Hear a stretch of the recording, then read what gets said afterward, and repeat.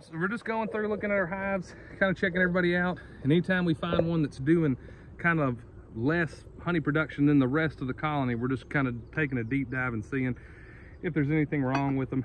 Doesn't mean there is, but could mean that they've swarmed and we didn't catch it. Could be that maybe the queen's gone, you know, this hive's gone queenless. I'm not sure, but you can see they haven't touched their bottom box and they've only filled up about half of this first box, and most everybody's filled up 2 boxes of honey for us. So I just want to take a closer look and make sure that there's not something going on here that we're missing. Now I will say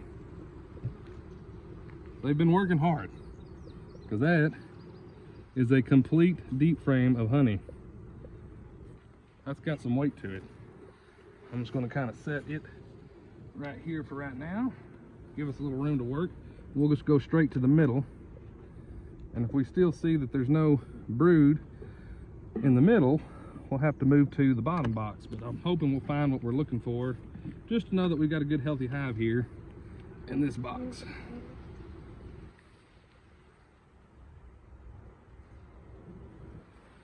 You can see an open spot, and there is some brood here. You can see right through here. I don't know if the camera's going to show it as well. It's kind of overcast and cloudy today, but there's eggs. There's 1 egg to each cell. Looks like a pretty good pattern. Overall, I'm actually pretty happy with that. Let's take a look at the next frame over. See if it tells us anything else. This queen was a late queen from last year that we grafted. So she's not too old, or shouldn't be too old yet.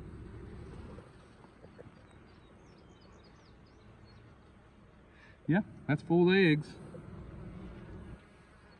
You can see bees hatching. So they look healthy. There's a brand new bee right there. It's kind of fuzzy. It's got good wings. There's no deformed wing virus. I think maybe, I am kind of curious if, with as much honey as in this second box, if it's possible that maybe they did swarm on us and I didn't catch it, and they're just now kind of building back up. Because again, there's a lot of honey in this box.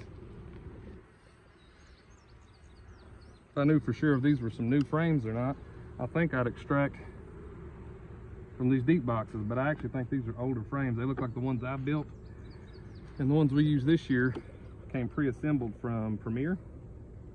So I don't think any of these are comb that I could use. I treat with thymol or Apiary, but I still don't know about having that old treated comb in my honey supers. They're filling that up. They're doing good. At the very least, what I do know is they got plenty of comb and honey for the winter. These bees aren't going to need a lot of attention other than treat them for mites. We'll start hammering those out pretty soon. Oh goodness. And there's a really nice frame. That's kind of what we were looking for. So we got a pretty good pattern there. I can see where she's laying up good. They're just getting ready for winter. That's all it is. So nothing to worry about.